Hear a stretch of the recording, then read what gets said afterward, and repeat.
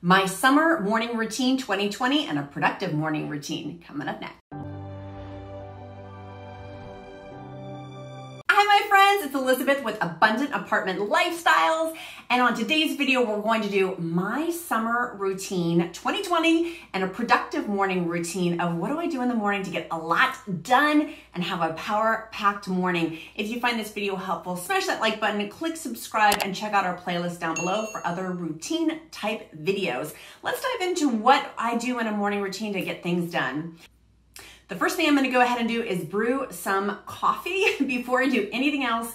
Usually I set a timer, but sometimes I forget in the summertime. And for my routine, I like to make sure that my coffee is set, my coffee is ready to go, and get that brewed before I go on to the next steps in the morning routine. The second thing I like to do in my productive morning routine, more so in the summer than other times, is to go for a walk. I love to go walk our dog Applesauce and get a power walk in so I feel good about the day, I have extra energy, extra mental clarity, and more importantly, it's taken off of my to-do list of things to do is walking. So I usually will get in a 30 or 45 minute walk before it gets too hot in the summertime.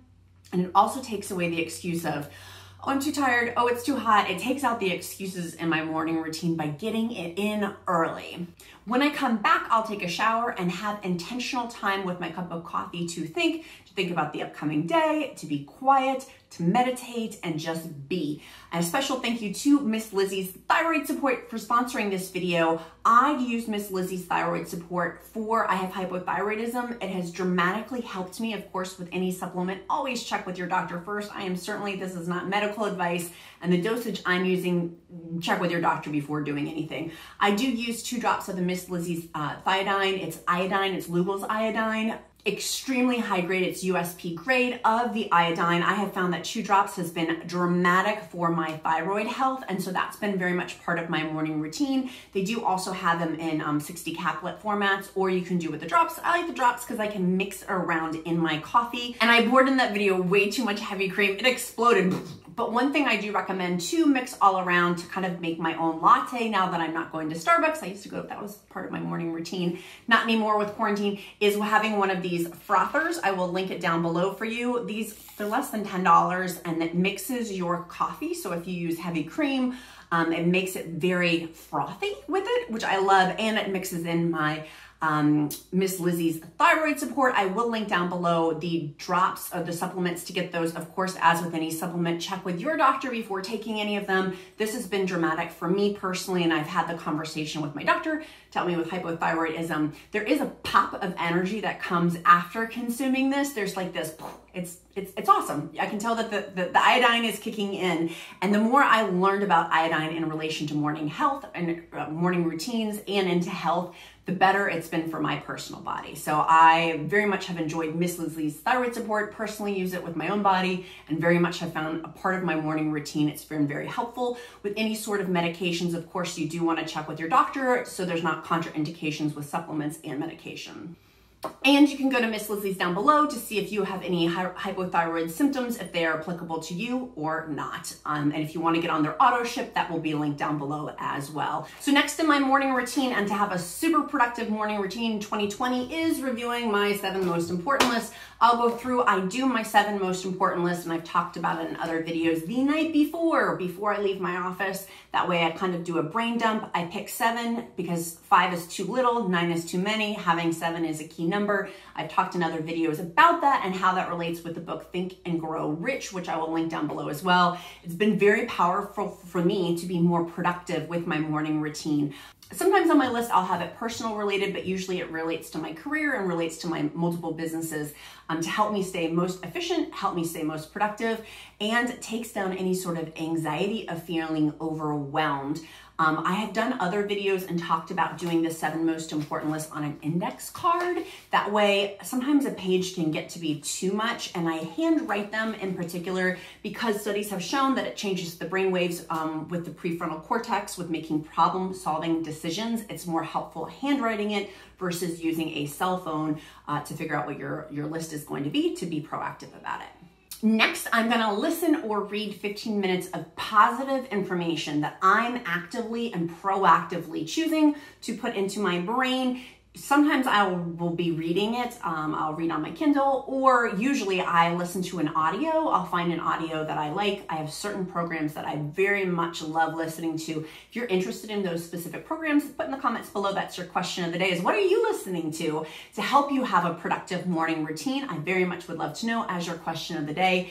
For me, when I'm putting on my makeup and doing my skincare, that's the time of when I start listening intentionally by design to positive things to help educate me or uplift me or help me stay at a higher vibrational energy.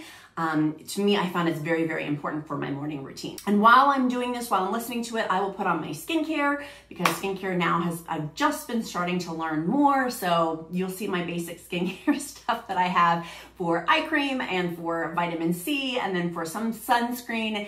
I'm still learning more about skincare products. So put down in the comments below if you have any suggestions for me.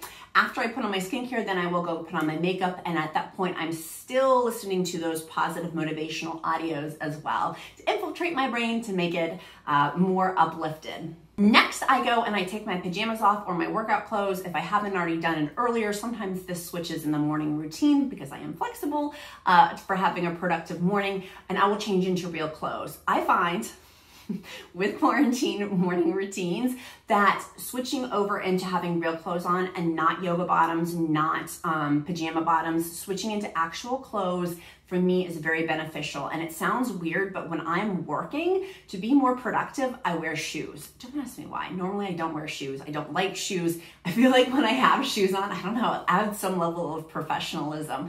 So that's been one of my hacks, and one of my secrets is make sure I have real shoes on, professional shoes. I'll put on some loafers or some sort of business casual shoes to wear while I'm working to get into the work zone, get into the professional zone while I'm working, but having on professional attire, even if no one's seeing me on a Zoom conference call or a video conference call with clients, I still have my professional attire on for me. My sister has shared that with me, and I've been doing it the past couple of weeks for my morning routine. And in the summertime, this has been very, very helpful for me. The next part of my morning routine is getting in 1 liter of sparkling water. I sometimes do regular water, filtered water, but I really love my soda stream of getting fresh water in, because I will do intermittent fasting, usually till noon or 1 p.m. I have found intermittent fasting has helped me with my energy, and also has helped me secondly with mental clarity. It's made a big difference for me with my morning routine of not having breakfast right off the bat.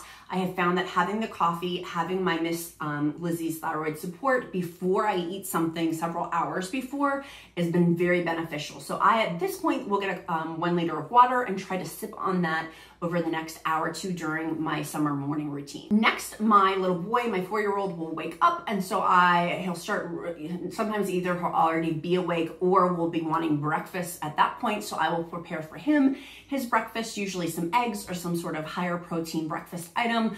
I do like to include fats for those because children need extra fats for their brains, healthy fats that is, to help them with brain functions and with their growing brain and body. So I usually will give him eggs with some sort of like avocado or guacamole with it. Sometimes I'll put on top of it the everything seasoning, the Brunch Life by Fresh Jacks with the eggs, but giving him a nutritious breakfast, sometimes with berries like blueberries, blackberries, raspberries, some sort of fruit to accompany that. He usually asks for eggs though. That's usually his go-to breakfast food. So I will prepare for him breakfast. And then at this point, I will walk back up to my office and start a powerful day.